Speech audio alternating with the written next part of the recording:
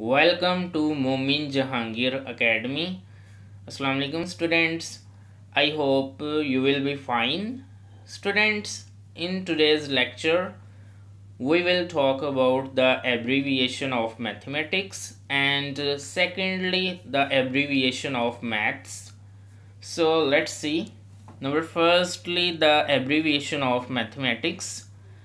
In mathematics, M stands for memory, A stands for accuracy, T stands for talent, H stands for hard work, E stands for enthusiasm, M stands for mind, A stands for attention, T stands for tact, I stands for interest, C stands for cleverness, and finally the S stands for sincerity. Got it, students? And the abbreviation of maths is this.